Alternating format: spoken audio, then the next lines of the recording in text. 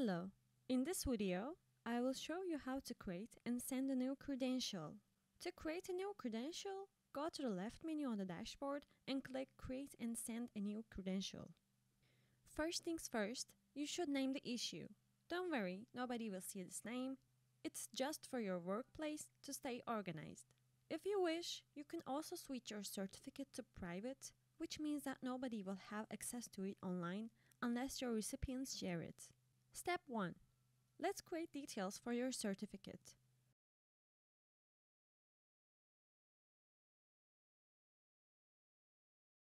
You should choose the type of your event that resulted with this certification from the drop-down menu. It could be a field event, online event, class course, e-webinar, and so on. Once you select the type of your event, you can move on with your event's name and description. These will be displayed as the certification name and the description on the credential page.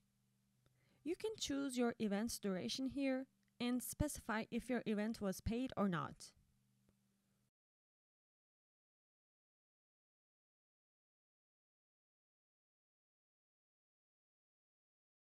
If the certification that is earned by your recipients has to be renewed after some time, you can set an expiry date to your certificate.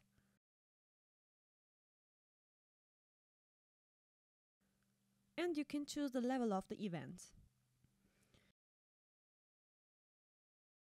Now, you should provide the details to the evidence part. Any document you might want to relate to the event content can be added with a link as an evidence. Last step to complete the credential details is the skills part. You can make a skill search based on your event from our skills taxonomy with over 30,000 skills, or you can choose it directly from our AI-generated skills. We will move on with step 2, which is creating a new certificate design. In this section, you can choose a design from our certificate template library or upload your own design. If you wish, you can select from different sizes and orientations.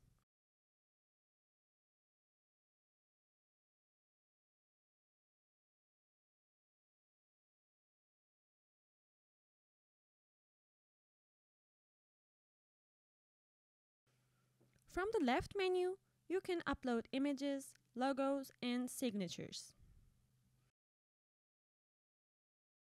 The most important thing with your design are the variables.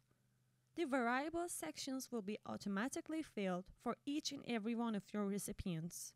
You can add a variable to your certificate or create your own one which you want it to appear on your certificate, such as student ID, course name, tutor name, and so on. Step 3. Email templates. In this section, we will create a new email template.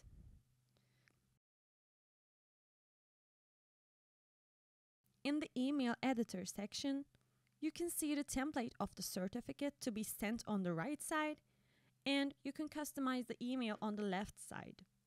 You can edit and customize your email text and add variables to your certificate.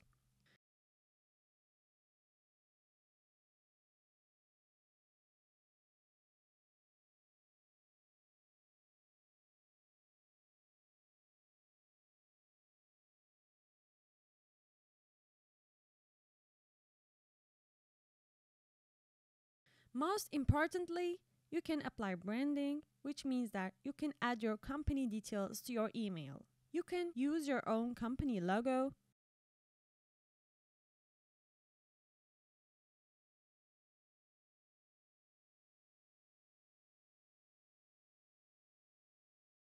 You can add your social links to the certificate.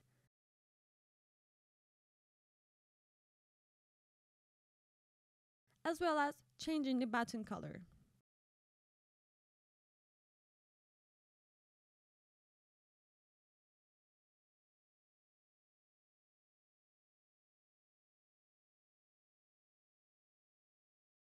Now that you created your email template, you should type a from name and a subject. You can also use your own email domain while sending certificates.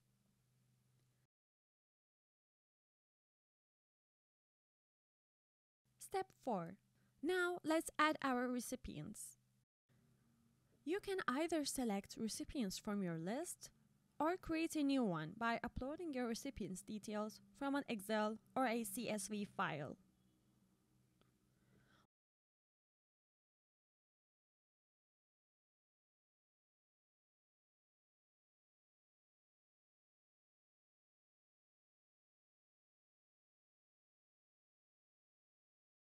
Once the columns turns green, you should match the columns with the corresponding variable.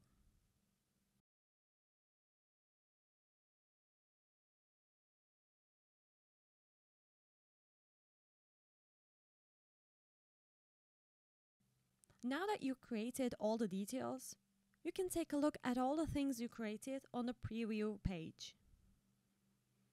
We have completed all the steps and we're ready to send the certificate. You can send a test certificate to yourself, schedule it for later, or send it right away.